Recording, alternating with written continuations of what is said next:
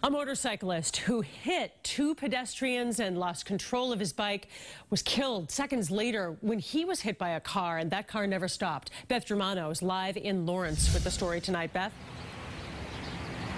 Well, about 12:30 this morning, Route 114 behind me wasn't nearly this busy when these accidents occurred one after the other. A Methuen man was killed, and now police are looking for the public's help to find the driver who struck him and then fled the scene. Very excellent neighbor, John Runcie breaks down, recalling his neighbor, 64-year-old William Bickford, killed early this morning when he was struck by a car as he rode his motorcycle near the Lawrence-North Andover line just after midnight. If I needed a hand, he came over to give me a hand. Yeah, he was that kind of a guy. Police say it was a tragic chain of events on Route 114. They say Bickford struck two pedestrians who were crossing the road, then lost control of his motorcycle and was ejected onto the street.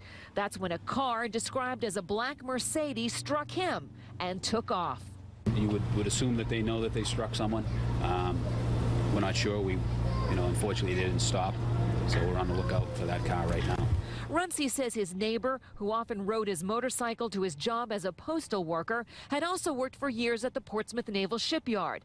Police are still trying to piece together what happened here. The male and female pedestrians in their 20s were also seriously injured. Now John Runcie hopes whoever was behind the wheel of the car that took the life of his neighbor does the right thing.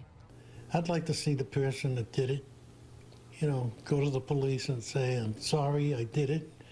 It was an accident and I panicked.